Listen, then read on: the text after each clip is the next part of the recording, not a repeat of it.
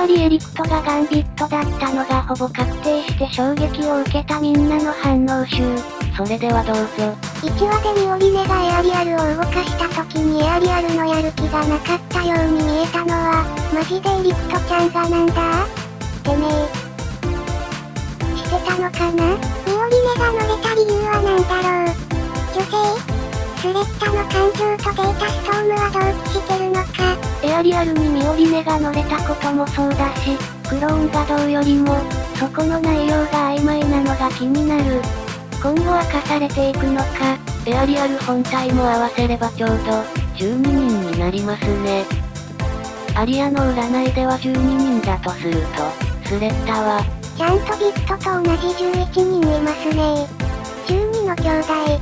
占いが当たって欲しくなかった。パーネットの負荷でパイロットがダメージを食らわないまで失敗したスレッタのコピーたちの人数ビットの数かもしれん11人までエアリアルの稼働試験に失敗しその度にエリクトと同じパーツにされてきたのかも。プロスペラもスレッタを道具としてしか見てない気がするしな。ミオリネの怒りももっともだ。ミオリネの怒る相手が、プロスペラなのもいい。うつ展開の中に飛び込むユリ要素が、救いすぎる。ミオリネがスレッタ救ってくれないと無理だ。ガンビットの謎もまとめて解いてくれ。4号君より適性があったがゆえに覗き込んでしまった地獄、と捉えるべきか。天国みたいな背景なのにおぞましい光景だ。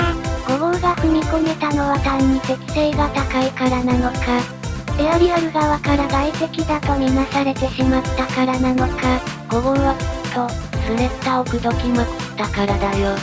エアリアルとエリクトの怒りが凝縮されたんだ。人数とビットの数が一緒なの気づいた時鳥肌立ったはもう一人とか子とかそういうものではないんでしょうな。エアリアルとビットで12、エリクトも12これはやっぱり。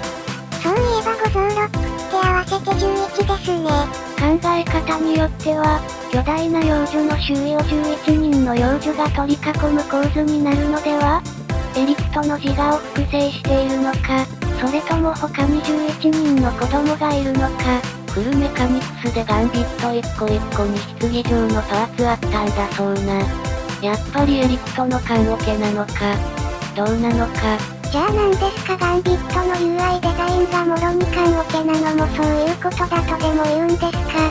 どうなんですか？これデザインが棺桶だったのも当時ちょっと騒がれてたけど今となってはもう確定でそうなんじゃないかとしか思えない。以前も書いたんだけどエアリアル覚醒時の球体は多分ニューロンネットワークみたいなものでエンディングでスレッタが胸を貫かれている時の背景は人の脳。エンディングでスレッタが殺されてるのが変に現実に出てきて怖い。平和な解決はおそらくないだろうから恐ろしい。エアリアルが完全に覚醒した時にスレッタが一体どうなるか。そこでスレッタも一緒に覚醒するのかな。プロスペラはスレッタのこと素直でいい子でしょって言ってたけど、もういい方から何まで怖すぎて。仮面ママの言う素直でいい子は、洗脳が滞りなく進んでいるってことの証明なのか。ミオリネにその洗脳を解くことは可能なのか。支援で利用されてるスレッタ。クローンだったらその意思もないから、洗脳も頷ける。なんとなくだけど、表情が悲しそうなんだよね。もっと明るい子だったよね。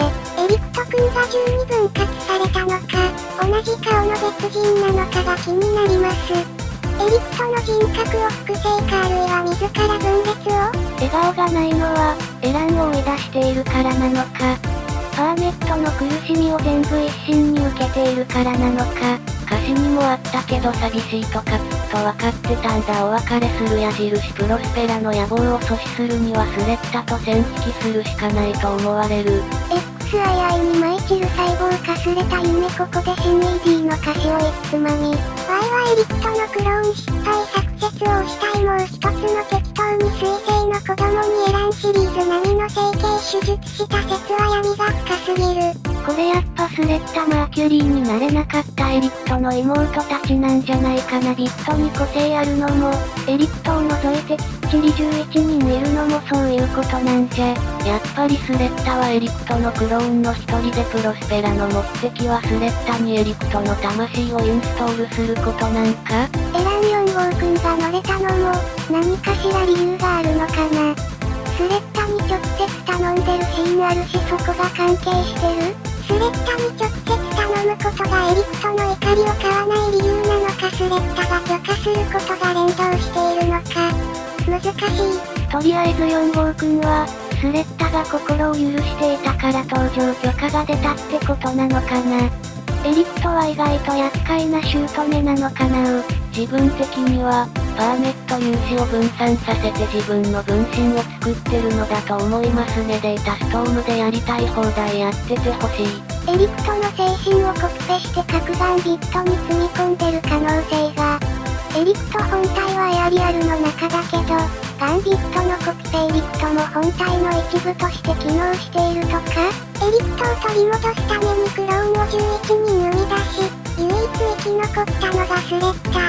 つまり、スレッタはエリクトが戻るための器だから、全部母親の言いなりさせて考えさせないようにしてる。怖すぎる。もうそんな深く考えずにさ、5号くんがキモいねって話でみんなで盛り上がって、お酒でも飲もうよキモいもんあいつ。